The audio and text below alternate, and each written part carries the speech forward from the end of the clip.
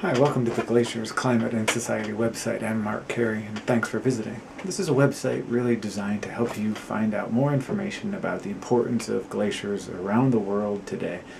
They're increasingly important in a variety of things, and we hear about them as indicators of climate change. But if you click on the tabs at the top about human dimensions, hazards, water, and climate, you can learn a bit more and be directed to some other sites to find some more information.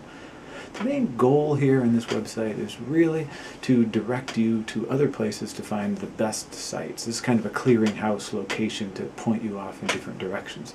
So if you're a K-12 educator, click on the link on the left there for K-12 education to get some resources for your teaching. If you're another researcher, click on resources and you can get a list of other people around the world who are investigating similar topics, as well as agencies and NGOs.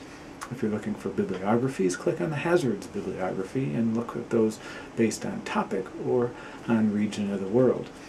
Also, if you're interested in the research that I've been doing for a long time and now doing collaborative work in the Andes, then click on the Andes Research tab and you can learn a bit more about that.